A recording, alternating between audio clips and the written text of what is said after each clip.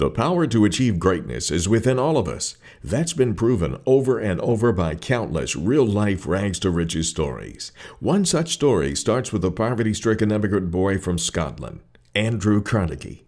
He went on to become an industrial giant and the richest man in the world.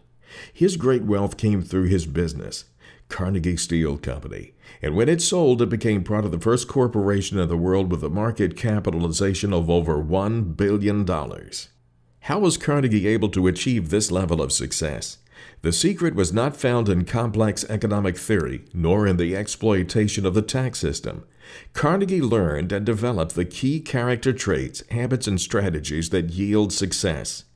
Before he died, Carnegie gave his wealth back to the society that helped him to become so successful. He built Carnegie Hall and more than 2,500 libraries. He launched what is now Carnegie Mellon University, to mention just a few of his great contributions.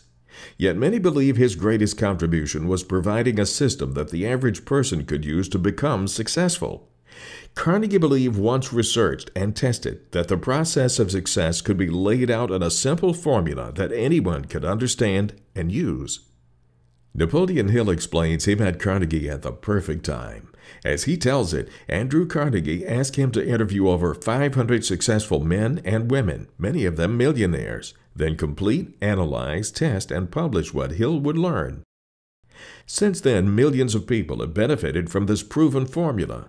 The science of personal achievement is the fruit of Hill's labor, and today is one of the single greatest investments you can ever make. Join the ranks of the countless success stories attributed to Hill's life-changing work.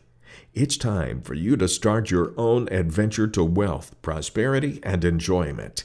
The Science of Personal Achievement.